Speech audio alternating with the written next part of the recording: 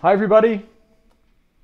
Welcome to this 51st Monday live stream. Kind of hard to believe that we're up to 51 now. Hi, everybody. But yeah, I'm incredibly happy that we're still doing this. It's definitely been an incredibly important part of keeping me sane through this pandemic, and hopefully it's helped you too. Today is a special stream. For the second time, I'm going to welcome a really wonderful bassist, Paul Sikivie, and we're going to play some music for you today. So here he is. Hi, Paul. Hey. That didn't quite turn out as I look a little bit more there we go. like code than I thought I did, but Yeah. it's cool. Paul Sikivie in code. Hey, everybody. We're going to encode you. How you doing, man? I'm doing good. Better now that I see you. Yeah. This was a totally spontaneous thing. I called Paul up last night at maybe 8 p.m. and we decided to play together. See, we've got Frank, who's in Connecticut. We've got Carol in Vermont, Marlia in Arizona, Kristen Berardi in Switzerland, Molly in Maine, Michael in Portland, Silvano in Italy, Joyce, can't remember where you are, Joyce, in New York, Teresa in Sacktown, Matt's, Grace, Daniele, who's in Switzerland too. Really great to see you all. We're gonna dive in and play some music for you. Yeah, here we go. I'm gonna just jump in.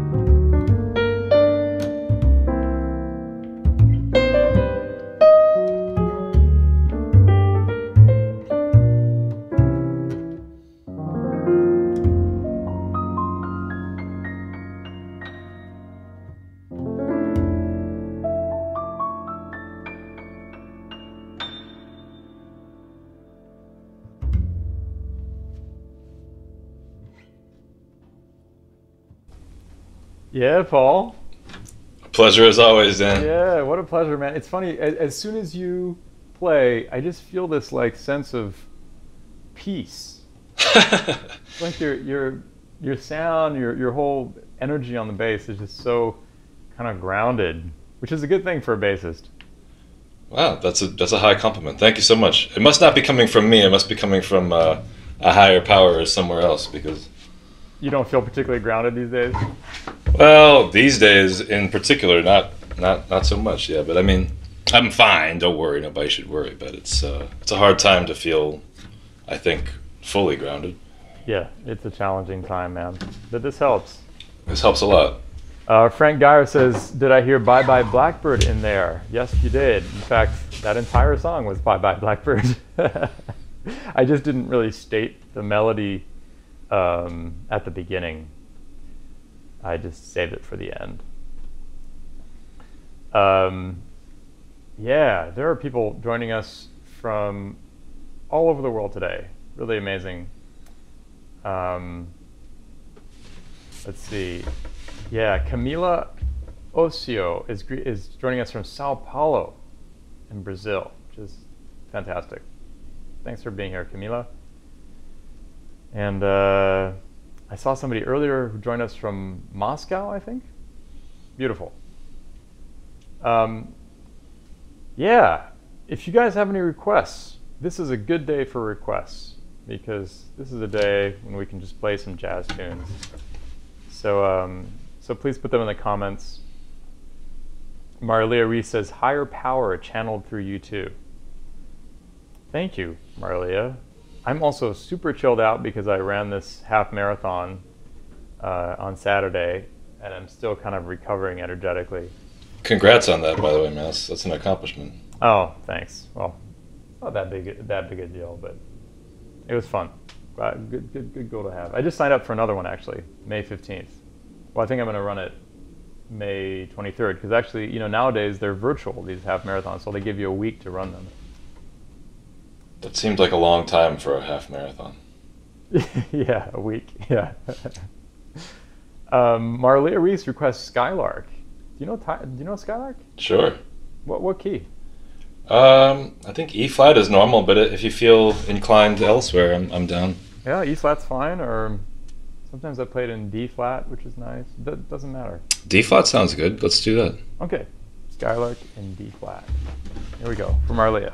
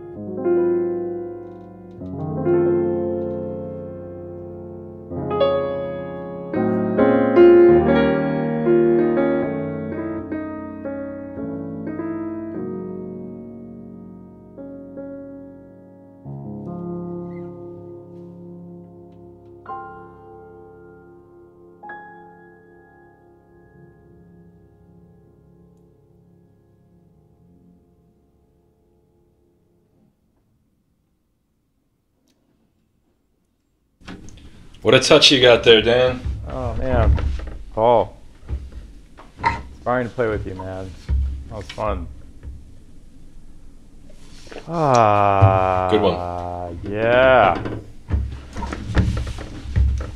Yeah, this is exactly what I needed today, man. It's funny. For the race on Saturday, I drank a ton of coffee, which I never do. I never drink coffee. I mean, I'll have an espresso like once every couple of weeks, you know. But I really drank a lot because I wanted to use it as a performance-enhancing drug, and it works. You know, like if you never drink coffee and then you have coffee, it'll boost your speed by like 5 to 10%. It's crazy. Wow.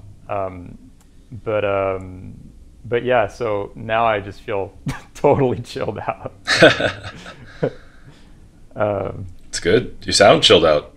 Yeah. Sounds cool. Jim Nice. Nackney. Hi, Jim. He says, "You're right, DT. Paul's bringing a peaceful vibe." Yeah. All right. Yeah. Let's see. Should we play one of mine? I'm into it. Yeah. So I tried to write a song for Paul today, and I actually almost finished one, but didn't quite get there. So I thought we'd play some songs that I wrote, you know, in the last couple months, and that I haven't had much of a chance to play. So maybe we'll start with the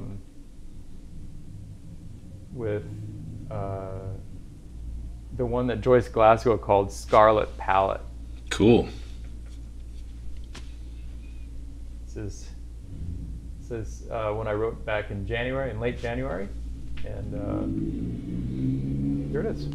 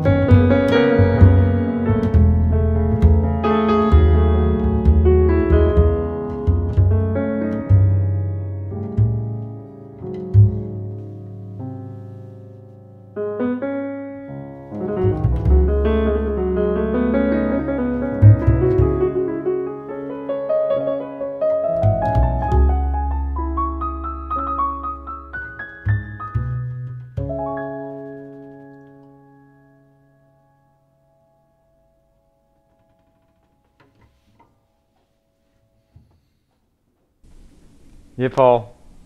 Great tune, man. Scarlet Palette. Scarlet Palette, aptly named by Joyce Glasgow. I guess I dressed for success on that one. Yeah, yeah. Between the plaid shirt and the kind of reddish base, I think you're in business, man. I did get a little sun this weekend. Joyce Glasgow says, this piece reminds me of opening a magical jewel box and finding inside a treasure trove of glimmering, faceted scarlet rubies of all tones, from rusted red to fiery orange, sparkling, enchanting, drawing one into their magical world of imagination. Wow. Love it.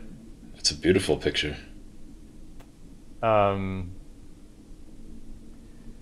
Yeah. Drew McConaughey asked for Some Other Time. That's probably one you know, right? But I'm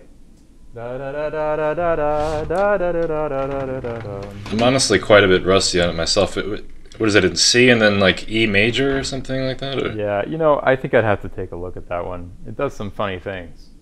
I would have to take a look at it too, honestly. Yeah. Beautiful song, oh god. Yeah, Some Other Time, yeah, it's a real beauty. Yeah. Jonathan Glass asked for Alone Together. That's always a good one. That's good. Yeah, you want to pick a key? Say what? You want to pick a key? Any key is fine.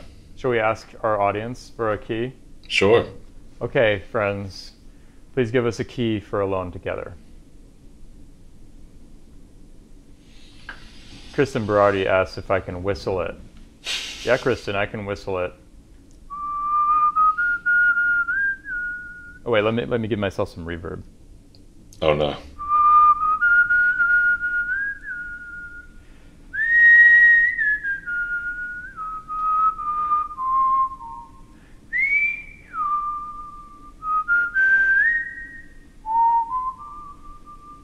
There you go. In the meantime, Greg Karukas asked for B minor. B minor it is. B minor it is. Alone Together in B minor. You want to bring us in? Sure. What tempo do you feel? Yeah, whatever you feel.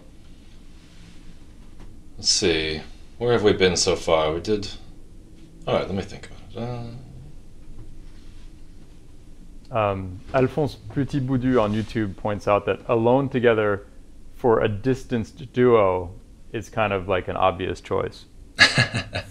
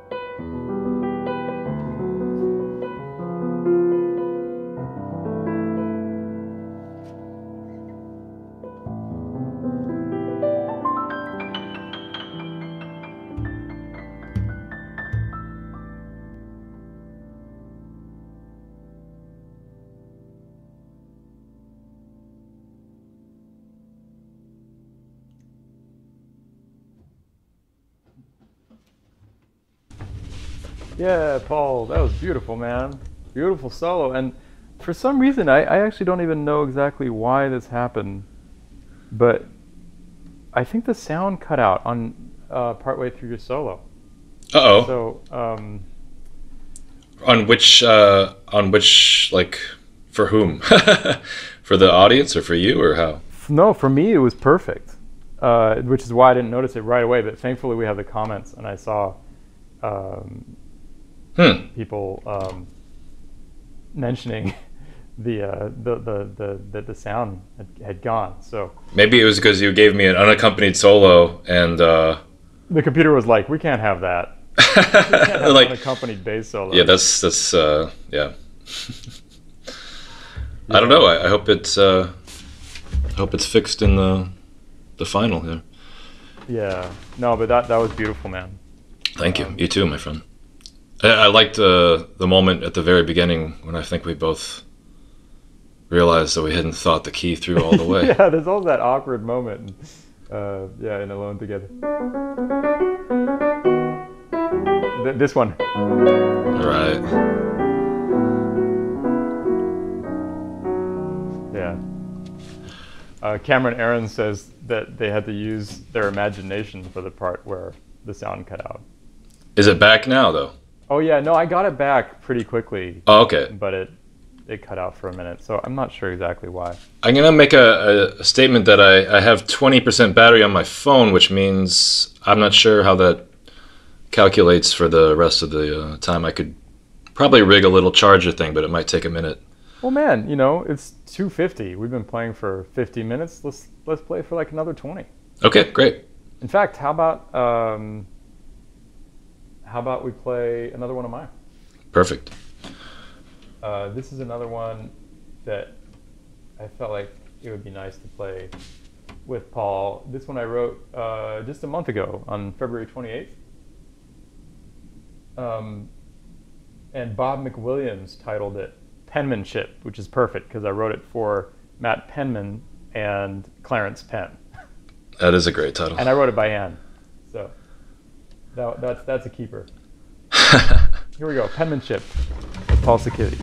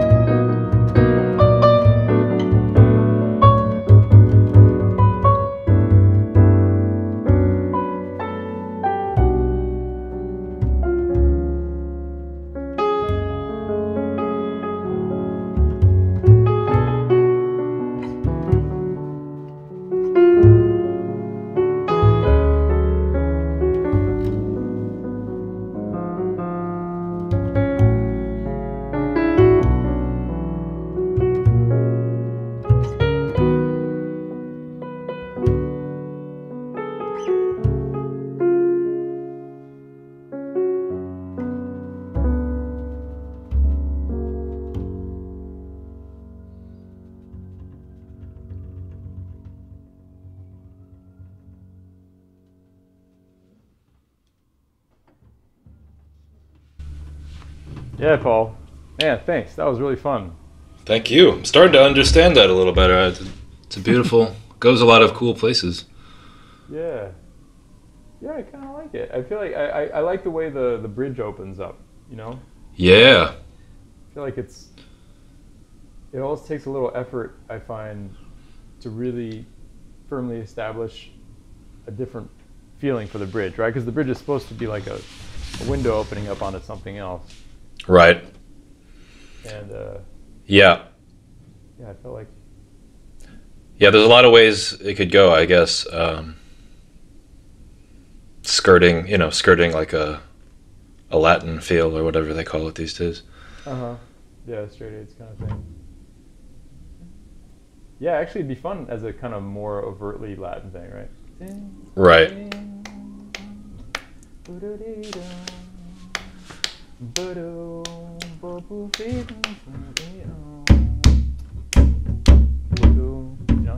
Yeah. Actually, something you played in there reminded me, well, a few things reminded me of Chick Corea in a very general way, but there was one moment where I think I might have even heard a quote from Spain or something. Oh, yeah. Next door neighbors to it. Well, you know, it's funny. I mean, a few days after his death, I had this Monday live stream, and Jorge Roeder and I played exclusively Chick Corea tunes the entire time. Wow. And so that got me listening to him again. And actually, I've been listening to some of his albums on my runs. So he's definitely back in my ear. He has so many. He's such a huge oeuvre, as they say. I mean, he recorded so much music, and a lot of it isn't as listened to as his biggest hits. But there's a lot of great music in there. Oh yeah, no, yeah. He was a very solid composer. You know, really knew what he was doing. He could churn out good compositions. Yeah. Man, shall we play one more standard and then finish with that last one of mine? Sure, I'm into it. Let's see, what do I got here? I got 12% battery, so let's okay. Let's just see what happens. Okay.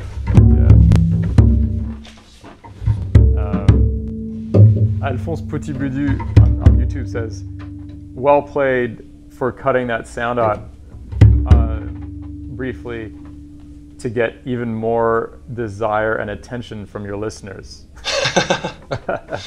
It was all on purpose, right? All part of the plan, man. And Gordon Lutz says, "Don't take this the wrong way, but you're providing a soundtrack for my grocery shopping. Now a soul-enhancing experience." Wow. Great. Frank Geyer asked for an Ellington piece. I wonder how about In a Sentimental Mood? That's a great one. I haven't played that in a long time. I love it. I hope I can remember it. I believe in you. Okay. Let's do In a Sentimental Mood.